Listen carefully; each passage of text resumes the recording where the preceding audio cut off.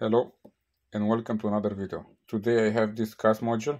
It comes from BMW X1. It is here because I diagnosed the car. This car it doesn't want to start. He started to crank the engine, but after let's say half second, 1 second, it just stopped cranking. This is also another problem when you have no crank, no start, or let's say little bit crank and no start. You have two possibility. I do have another video. I don't know if this one will be first one or the second one with the same problem on different car. What happens if the car doesn't start? Of course, you have most of the time when you hear like small crank. This definitely is not the starter. It can happen also, but most of the time it is when this car have problem with CAS module, because another 12 volt is controlled from here, from CAS. From pin 22 is this one, the biggest one. Okay, the second one up here. And another situation when the car doesn't start, it's pull contact on the plus, will come from alternator, will go to carrossery and everything. I do have a video, as I said. I don't know which one will be the first one, this one, another one. But this is when you have a situation like that. It try to crank the engine, but it stops after that, okay? I already opened this one. I was there on the car, and when I diagnosed the car, I just was curious to see what the problem it is with this one. It's a damage on the board.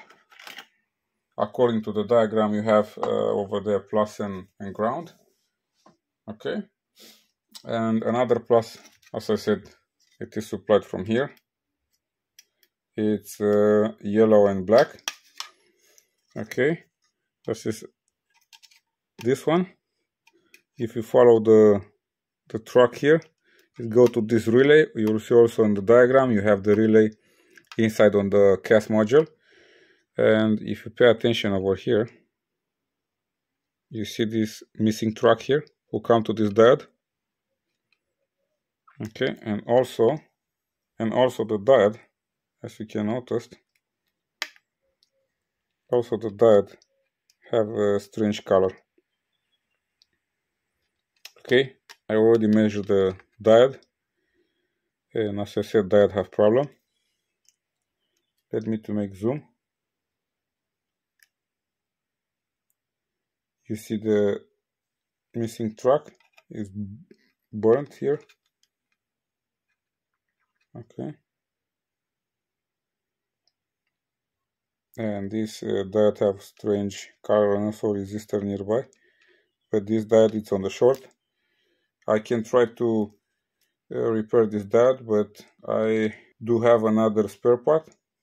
Okay, then I don't lose the time trying to diagnose this. This will be another video when we will try to change this diode, and also we must to change this relay, because also the relay is faulty. You don't feel it, but it's not on the same conditions like should be. I mean, you have damage over here from the heat. Okay, and definitely this one is not to leave it here. I didn't search for to see exactly from where the problem it starts, or if it's only this diode and that's it, or the problem starts from somewhere else. Okay, and as I said, we have another spare part here. It is similar with this one. Okay, and make a small X on the corner. Then we'll notice this one will be the one who will go in the car now, and this is the original one. Okay, at this moment we keep the original here.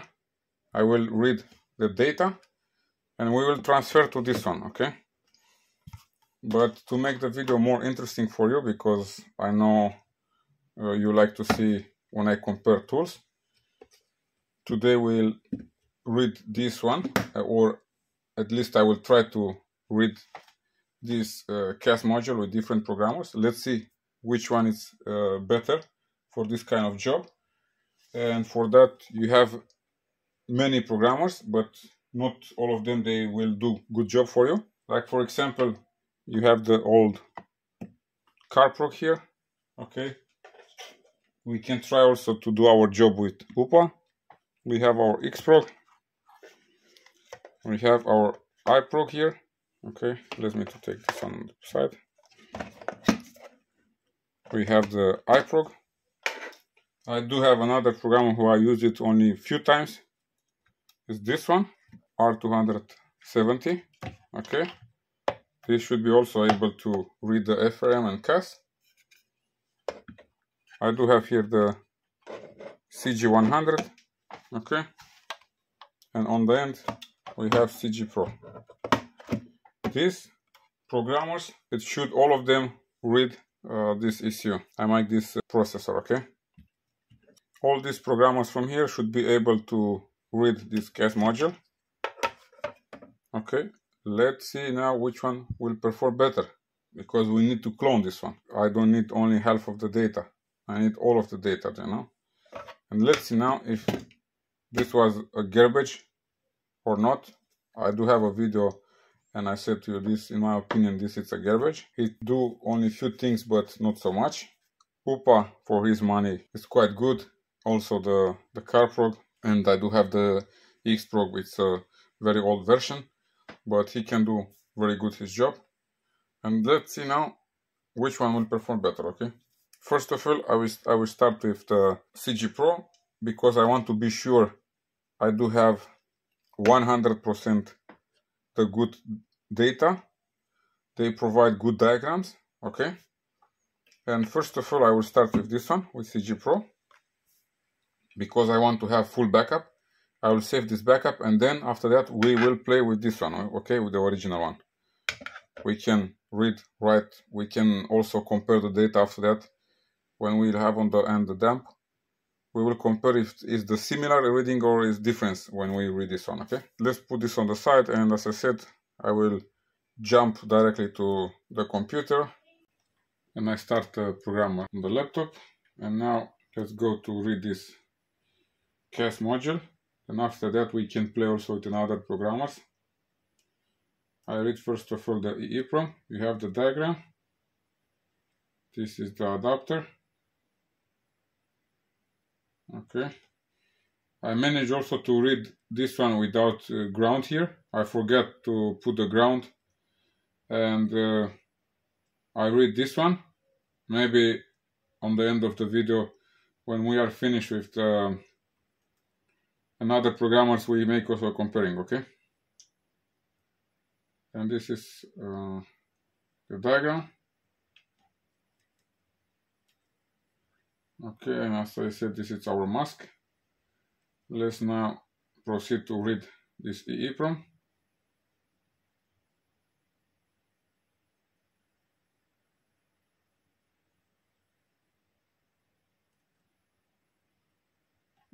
Okay, let's save the data.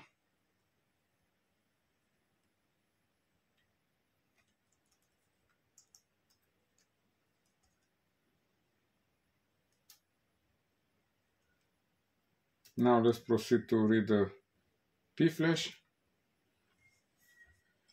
This is the reason why I use first this programmer, because he can make a full backup. I trust him. I make many FRM modules and also CAS modules. On FRM is not so good, I tell you honest. It's much better to use another programmer. For FRM, it doesn't matter which one, but this one is not so good. And for the CAS is the best one. I have it also before this CG company, the VVDI Prog, and believe me, the CGpro is much better for CAS job. Okay, I make a full backup. I'm sure I do have the full backup, and after that we can play with another programmers. We don't care if something is wrong over here. Every time it can go something bad, because the connections, they are, how should I say, it's too small place to, you know, to make this solder here. You should be careful. Okay, the readings go very fast with this one, with this CGpro. This one will be also the programmer what I will use to put all this data back on the another CAS will be installed on the car. Okay, for reading and playing, we play with this one. If the CAS will have problem, but for put the data back, definitely I will use this one. Okay, okay, we save also the P-Flash. Now I have a full backup of this CAS, and I can move to another programmer. Okay, And now I have the programmer connected. The R270 is connected. You should connect this one according to the diagram. I show you exactly now how the diagram it is. It's quite simple.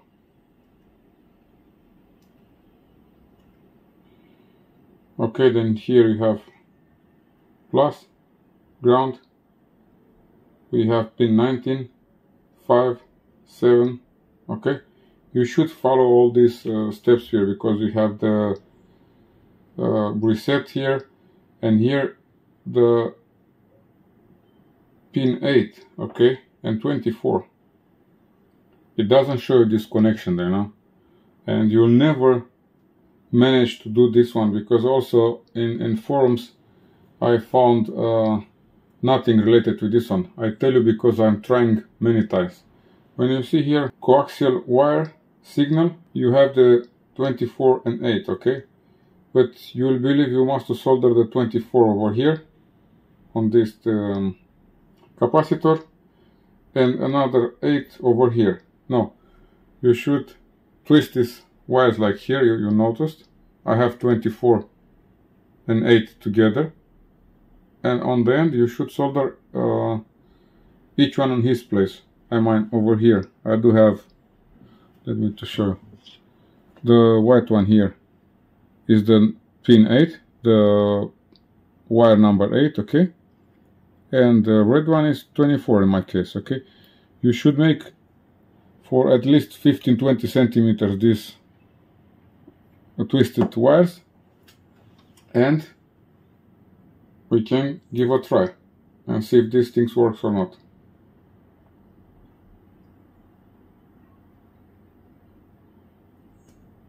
We select our MCU and we will give a try. Yes, we want to check the state of the pin because it will show also which type of MCU we have it. Yes, it's true. Okay. And now, if you don't twist the wires, believe me, it will never works, this one, okay? It doesn't matter what are you trying to do, it will never work.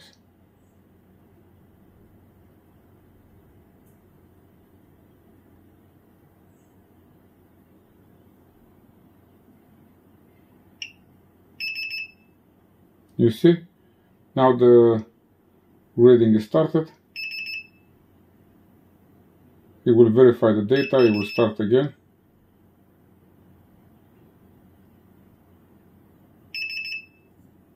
I don't know, let's say we make a folder on the desktop and we'll save this data.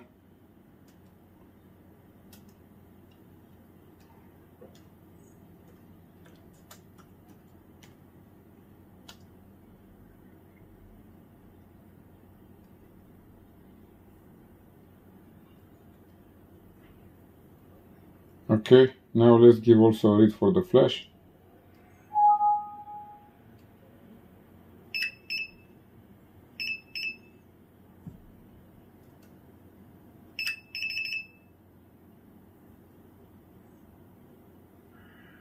The reading is started. It will take quite long comparing with another programmers.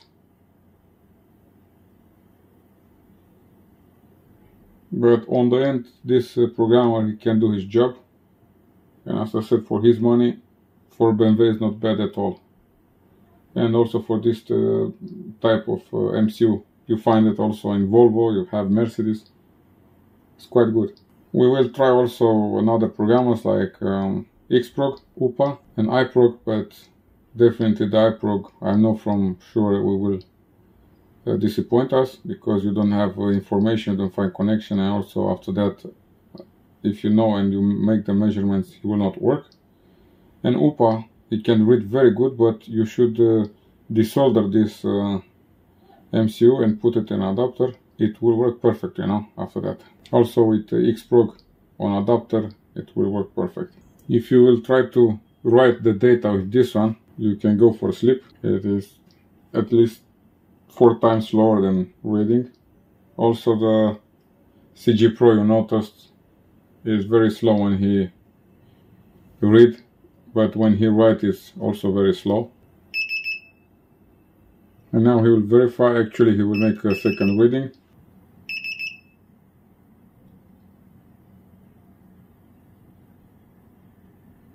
We have everything finished.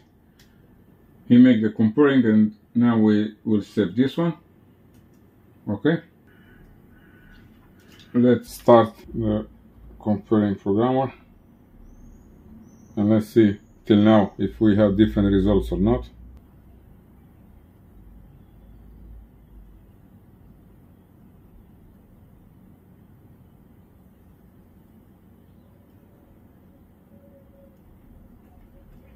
You noticed we have the same results. It doesn't matter which programmer I will use, it will be the same, or it should be the same. From here now we move to another programmer. We will try to make the same readings, okay? And I have the Xprog also connected. You noticed we have the same method, okay? In the diagram of the Xprog, I will put also a picture on the screen. It will tell us to put the white cable here. In my case, the white one is the ground. Okay. Here I have it 5 volts. Okay, we have plus. The black one is minus, is the ground. Okay. Then we have BKDS, the blue one here in the back. Okay. Then we have X clock, orange one, and near to him we have reset. And we'll keep the same connection, you know, like we have it also on other programmers. Xprog also should be able to read this one. As I said, it's much easier, and he will read 100% if it's out of the box. And you notice connection is done. We don't have the power supply, is not needed on Xprog. It doesn't need to have 12 volts like another one. Now we've moved to PC to try to read this one. And our device is here. Is the secured one.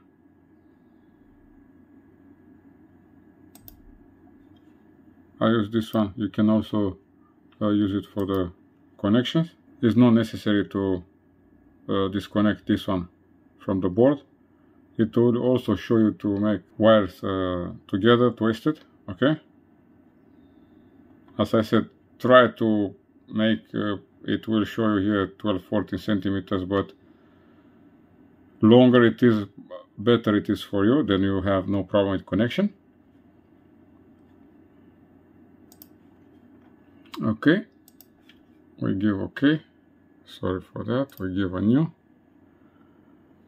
Then let's try to read this Eeprom. You can notice we have readings. I will save the data and I will move to flash. And we select also the flash. And we can give a read.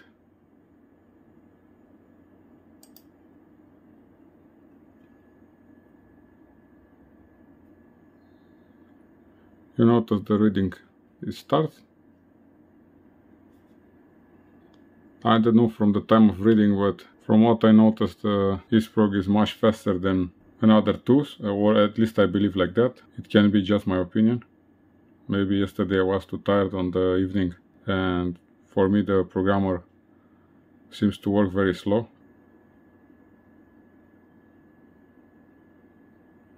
And also the reading is finished. Let's try to give a look.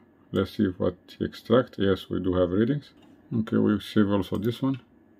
You notice it's not light anymore because he just stopped the readings. We can connect to UPA, Carprog and Iprog, but I will tell you the 3 programmers they will not work. To read this board on the circuit, you should desolder the MCU and read it on adapter, and then it's possible. It's not necessary to solder all these wires. In Carprog and UPA you should have only 4 wires connected. You should have 5 volts, ground, BKDG and reset.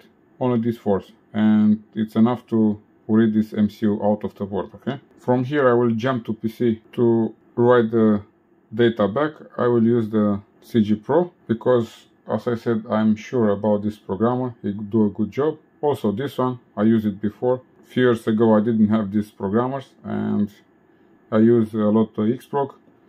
It doesn't disappoint me. It's up to you which programmer to use. At least it should do his job, but be careful when you use these clones. It should be just for DIY activity.